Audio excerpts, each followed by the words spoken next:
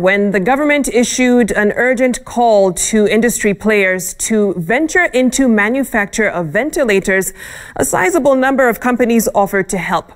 But now it appears that Kenya's first locally made life support machine might be delivered by students of Kenyatta University. And Oxikolia with more. The simulation of how a ventilator pumps air into the lungs of a patient. But this is not a hospital environment. It's an innovation room at Kenyatta University's Chandaria Business Innovation and Incubation Center.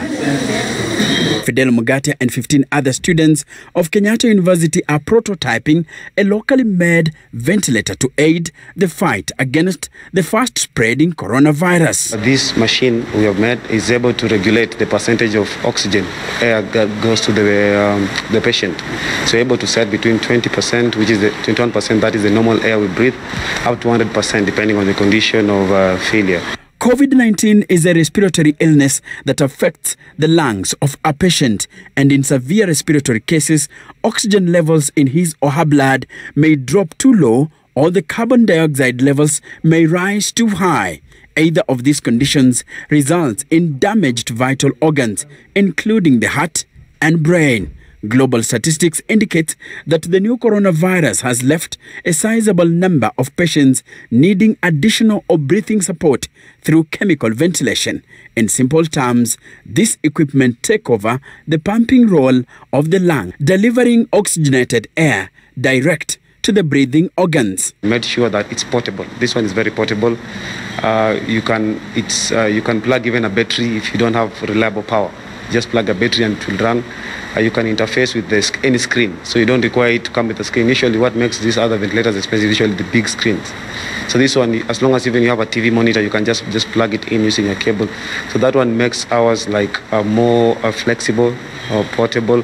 But with COVID-19 spreading like bushfire, projections have shown that Kenya has a shortage and may require more ventilators if the global trend is anything to go by. The government has already issued an urgent call to industry for thousands of hospital ventilators. Significant deliveries from the farms are still far away, and some county governments have resorted to foreign imports and donations to double their ventilator count. Kenyatta University says it has the capacity to produce 50 ventilators per week if its prototype will be given a nod. All the materials that are being used are materials that can be provided right here, and therefore we don't need a lot of money. On Monday, you should also be able to do a second demonstration to the medical, the medical authorities that are competent in approving the necessary equipment.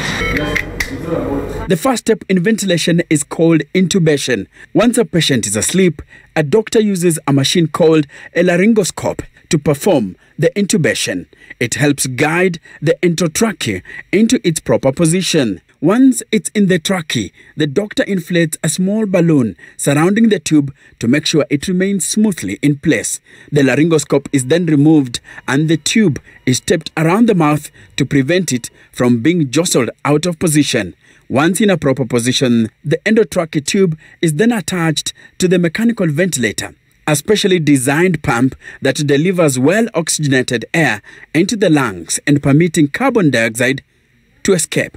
We are very sure it's work because we've tested it, rigorously tested it for all the parameters that are required. It's now up to the medical experts from the Ministry of Health to ascertain the viability of KU's prototype and flag the production chain.